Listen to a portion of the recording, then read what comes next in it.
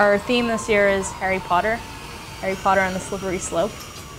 So we sorted everyone into their own houses.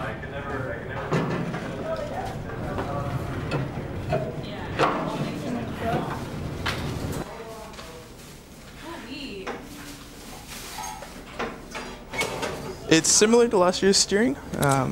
Last year we attempted to do a 4-ski steering last year. So have all 4 skis steering to create a sharper turn. We had problems with it, so we scrapped the back skis and we kept just pretty well the same design as the front skis, except we changed them just to have a little bit more of a turning radius, because we only had about 20 degrees of turning last year. So this year we should have somewhere near 45, which is more than enough.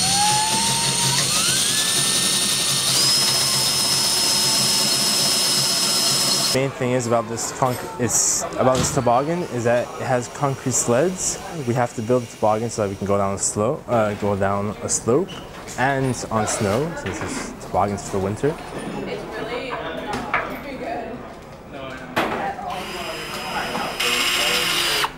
When everything's in tension, the ski is going to be holding onto this wire, which will be taking a lot of force. So how we're going to release it is a quick release that's rated for 2,000 pounds, which is more than enough.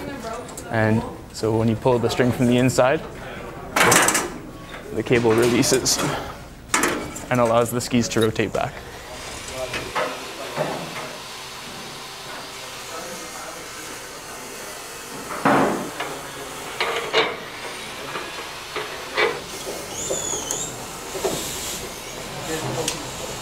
The main difference of the toboggan this year compared to last year is the way we are braking.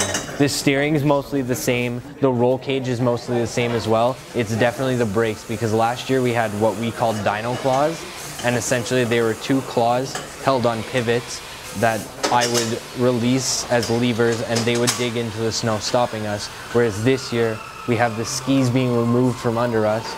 The entire toboggan is going to fall, and then these brake spikes are going to actually dig into the ground.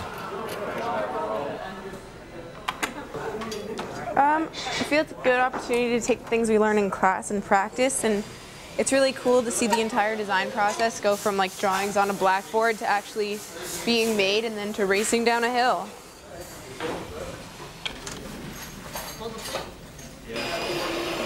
Last year our main goal was just to get to the bottom of the hill.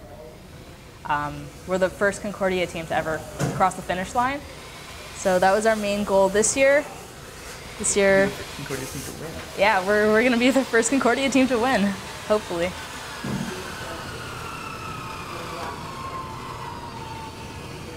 Back on Sunday?